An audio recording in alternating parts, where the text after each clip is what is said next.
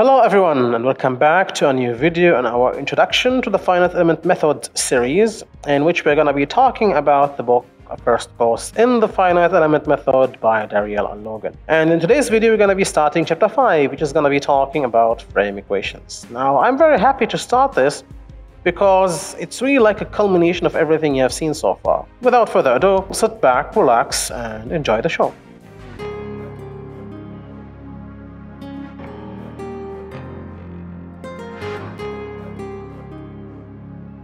Okay, now the construction of the stiffness matrix of a frame element is rather straightforward. Now we need to understand what a frame element is. A frame element is an element that carries everything. It carries axial forces, it carries shear forces, and it carries bending moments. With that being said, well, it's going to be a mix between a beam equation and a truss equation. It's going to be a mix because it's going to be able to carry everything. Basically, if you add the beam equation to the truss equation, you get the frame equation. Look at this. You have the -1, or you have the 1, -1, -1, 1 from the axial truss element. And you can see, of course, this only affects the U1, which is the movement local in X, the U2, which is the movement local in X in the second node. This is totally fine because you know that those affect U-1 and U-2. However, those don't affect U1 and U2. Those affect the vertical movement of 1, the rotation of 1, the vertical movement of 2, and the rotation of 2. And the good news are that those two are not coupled, like there is no addition between them. It seems that you are just expanding a matrix and putting here in the red circles the truss elements, and in the red boxes the beam element, which is perfectly fine. And it's really good, and that's the reason why I'm not going to basically go into the derivation of this element, because it has the, even if you want to derive using energy methods, you would basically derive the truss equation and derive the beam equation and then just add them together. Now, I'm saying that there is no coupling between the axial direction and the shear and moment. I can see you, dear MSc and PhD levels, talking about all kinds of nonlinearities and all kinds of coupling. This is a really deep topic. I don't want to go into it. But what I want to reassure you is that most commercial softwares just deal with the decoupled axial and bending moment and shear force stiffness matrix. There is no coupling here. If you want to go to the realm of science, you might think of coupling elements, and it becomes really spicy there. That's basically where your PhD and MSc thesis start. Of course, the local displacement multiplied by the local stiffness gives you local forces. And you can see the finite element friendly directions here, noting that there is a difference between the finite element method directions and the shear force bending moment directions. And of course, this has been discussed in beam videos, and I will be linking stuff above. Of course, just to remind you that this lecture, in case you're stumbling to our channel for the first time, this lecture is part of a video series in Finite Element Method, which I'm going to be linking on the top right. So it seems we have our local stiffness matrix. What remains is our transformation matrix, because now frame elements could be in any direction in space. And of course, if something is inclined, if you have global axes and you have a theta, then you will have a transformation matrix. Now, if you remember, the transformation matrix for a truss was, I think, C S negative SC with zeros everywhere here, and C S negative SC with zeros everywhere here. You can see this happening here, which is basically your truss transformation matrix, okay? And there is some expansion here with a 1 for the theta. The reason why a theta has a 1 is because the rotation doesn't need to be modified. If your element is like this, the rotation is like this, counterclockwise. If your element goes up, the rotation is counterclockwise. If your element goes in this direction, the rotation is counterclockwise. Because the rotation, counterclockwise, according to the right-hand rule, is going to be in a vector perpendicular to your paper. So no matter how your frame element is located in 2D space, I'm speaking about 2D space, no matter how the element is oriented in your 2D space, your rotation is always going to be counterclockwise, and there is no modification or transformation necessary. This is totally different when we talk about it in 3D space, but that's a topic for next time. Okay, so we have our transformation matrix, and now I need to remind you of all the stuff we talked about before in this series, in which we're going to be saying the global elemental stiffness matrix is going to be T transpose KT. I mean, how did we derive that? We derived that by saying F local equals K local multiplied by displacement local. Now, I can modify displacement local into global by saying TD, because transformation multiplied by global gives you local.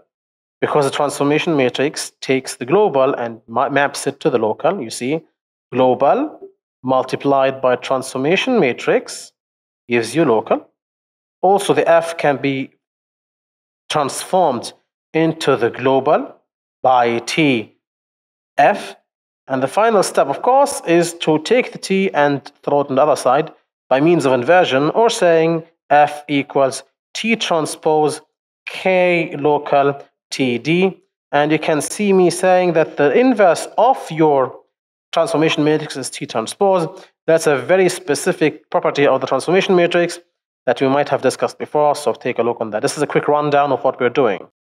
So I think we're ready, basically, because now I can just run the slides and show you some cool stuff. Now, the book just throws in a bomb here and basically tells you that, well, you see, the global stiffness matrix for a frame element in 2D is this abomination. And this abomination is basically T transpose multiplied by K local multiplied by T together. It was evaluated by mathematics. Now, this is an abomination, and I never used that, to be honest. Like, I have never used this. And I've used this because I like to use the local stiffness matrix, and because there is need for the local stiffness matrix.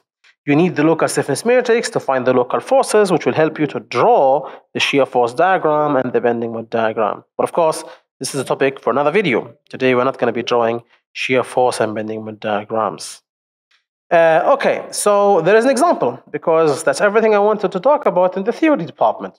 So here is an example for you. This is a frame made out of 3 elements, as you can see. And the 3 elements have lengths of 10 feet, and there are some forces and moments applied. There is a force in the X, 10,000 pounds at 2, and there is a positive moment, counterclockwise, 5,000 at 3. Notice that the inertia is 200 for element 1 and 3, and 100 for element 2. So let's get into it. Now, well, how do I do that? Well, this is where MATLAB comes into play, and I want to show you what I have done. How do I do this? Well, first of all, element number 1, which is basically the left side element, which goes from node number 1 to node number 2. And to be able to deal with it, I need to understand that, well, theta equals 90 degrees, which allows me to evaluate the transformation matrix CS, negative SC, and so on, as you can see in the matrix. And now I have a local stiffness matrix. I'm going to use T transpose KT to find, of course, there's a dash missing, dear teaching assistant. I'm going to use T transpose local T to find the global stiffness matrix. And for that, I have a MATLAB script that I use in MATLAB. Of course, you can use any mathematics software you want, or just plain old hand calculations. Of course, if you are taking this finite element method course, then you must know of MATLAB or Octave, the open source counterpart of it. So what we have here is commands from MATLAB. CLC stands for clear screen. Clear stands for clearing all or unknowns. I define my inertia, define my elastic modulus, my area, and my length in inches, and my theta in radians. I try to find cosine theta, sine theta, assemble my local stiffness matrix, find the transformation matrix, and then just find the global stiffness matrix, which is T transpose KT. If I run the script, of course, in the next element 2, I would have to change the inertia and change the theta. And in 3, I would have to revert back to my 200 inertia and with a theta of negative 90. That's what we'll be changing. Now, following the mathematics here, or MATLAB, you have a global stiffness matrix of the following values for element number 1, global stiffness matrix of the following values of element number 2, and the global stiffness matrix of the following values for element number 3. Now, you see me brushing through the stiffness matrices as if they are nothing. The reason why I'm brushing through this is because I've explained this like this has been a task we know so far. And I don't want to keep repeating things you have seen before because I respect your time. Of course, you can check out my previous videos if you want detailed explanation as to how we assemble that stuff. So, with that being said, how am I going to assemble the global stiffness matrix? Well, I did everything kind of one step because, I mean, we should be pros by now. This is element number 1. You can see me dashing the first, second, and third rows, the first, second, and third columns. The reason why I'm dashing those is because I am basically adding all the 3 stiffness matrices together and dashing in one step. I'm dashing those because node number 1 is fixed and node number 4 is fixed. If node number 1 is fixed and node number 4 is fixed, this means that there is no movement in X, there is no movement in Y, and there is no rotation. And that's why they get eliminated. Of course, for node number 2 in element, of course, remember, this is like node number 2. There is in element number 2, node 2 with 2, so those must be added together. Node number 3 with its node number 3, you have here in the blue box. So you add those together and eliminate what you see, and of course, you get the final global stiffness matrix after condensation. Condensation means the deletion of the elements that have been supported. And after you do this, basically you get to this stiffness matrix, which has a 10,000 here, which is the force in X on the frame, because remember, there is 10,000 here. And then you have a 5,000 here, which is the moment on the element on the node number 3, and it's positive because counterclockwise is positive. With that being said, you can find the displacements, which you can find by inverting K, like you can say, for example, here, because remember, F equals KD, so you have to left multiply, and from that you can find your displacements. That's not enough because you might be interested in the local forces, and local forces we will find. But before I show the mathematics, allow me to make a quick rundown of the logic here. We have the global displacements. Let's say I want element 1. Element 1 has a fixed support and a node at 2 and at 1. And I want to find the internal local forces of element number 1. To do this, I'm going to be using F local equals K local multiplied by displacement local. Now, K local I can find, which is basically the expanded form, this one.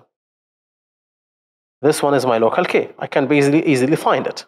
Now, what remains is the F local, and that's what I am willing to calculate, and the D local, which I need to find from the global D. Now, the displacements of element number 1 are between node number 1 and node number 2. This means that you would have a vector here of displacements 0, 0, 0 for node number 1, because it's fixed support, and 0.211, 0.00, basically those things in node number 2. This is the global displacement of the element. However, you have here local. So how can you find local? The local displacement of an element equals a transformation matrix multiplied by the global displacement. And that's basically what I'm going to do. I'm going to show you now this in mathematics. So you can see this is the local stiffness.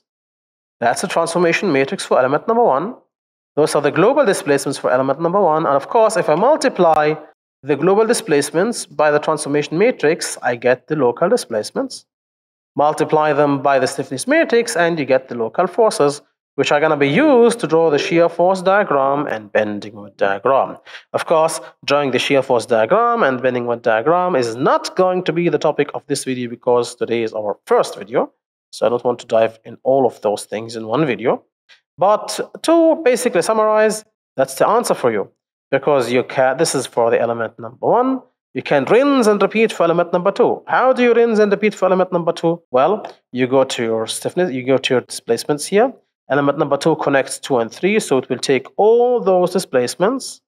You multiply by the transformation matrix to get the local displacements, and you multiply by the local stiffness matrix to get those things. Similarly, element number 3. This basically ends my example for you today. I know it might be a short example, but I have to start simple.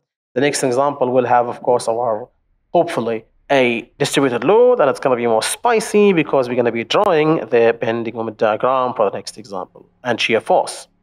But for now, I think that's enough for an introductory video in chapter 5. So of course, I hope that you enjoyed the video, and before I finish, I want to give a 2D frame-sized shout out to our dear channel members whose names are going to be shown on the screen. I want to thank them from the bottom of my heart, as the support via memberships helps me immensely. With that being said, I hope that you enjoyed the video and that it was beneficial for you. Of course, if you have enjoyed the video, then please like, share, comment and subscribe, especially subscribing, and thanks to the 2K, because as it increases the reach of my channel. As per usual, this is the Civil Engineering Essentials channel, and we'll catch you in the next video.